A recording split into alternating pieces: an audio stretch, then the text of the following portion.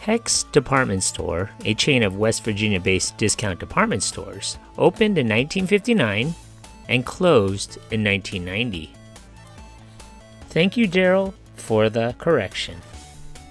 For the best things life has in store, can you think of a reason you should have to pay more? Sports, action, strategy, classical, and educational games. See Atari today at the low price of just $131.99. Atari provides the entire family with hours of entertainment. Atari TV game cartridges also available at low prices. Sale now in progress through Saturday, September 11th. X makes a difference. X makes a difference.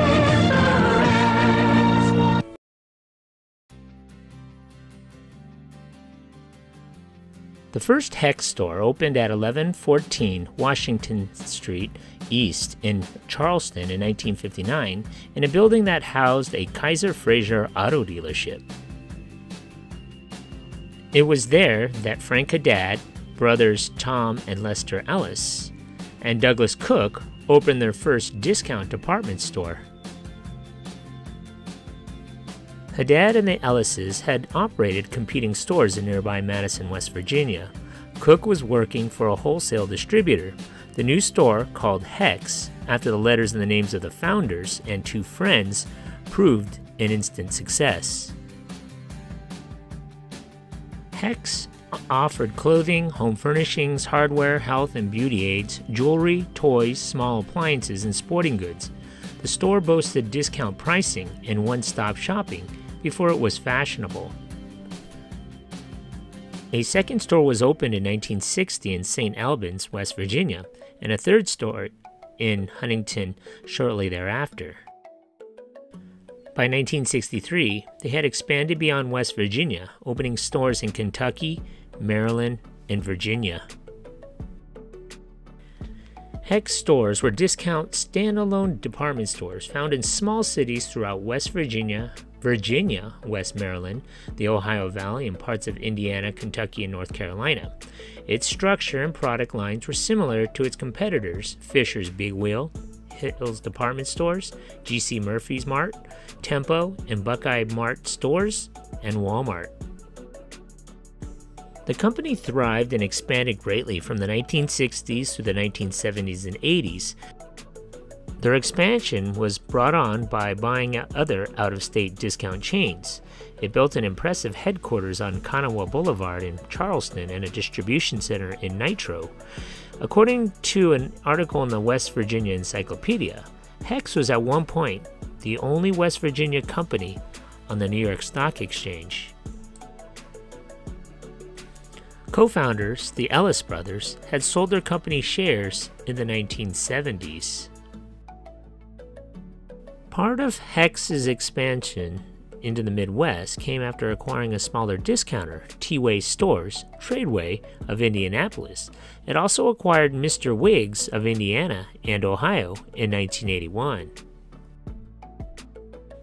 At its peak in the 1980s, Hecht's operated 170 stores throughout West Virginia, Ohio, Kentucky, Pennsylvania, Indiana, Maryland, Virginia, and North Carolina.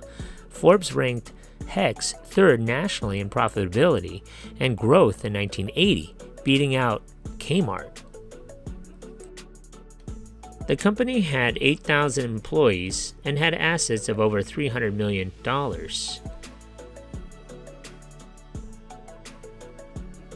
In 1983, Haddad retired as Hecht's president and sold his stock in the company. Sales fell the following year, and the company saw its first losses in 1984. In 1985, layoffs began as losses continued. A number of factors contributed to Hecht's decline. The U.S. economic downturn of the early 1980s hit West Virginia particularly hard, and the store faced increased competition from other chains, such as Walmart.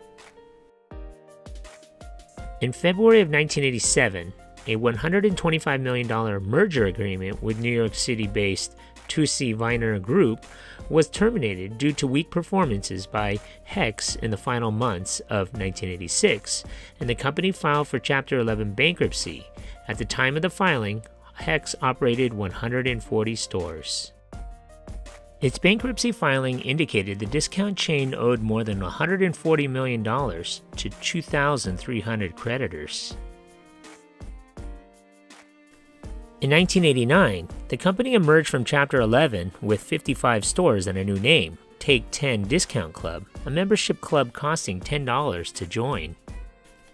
Hecht's continued to operate at a reduced size until 1990, when Jordache Enterprises purchased it by paying $1 and agreeing to assume its large debts.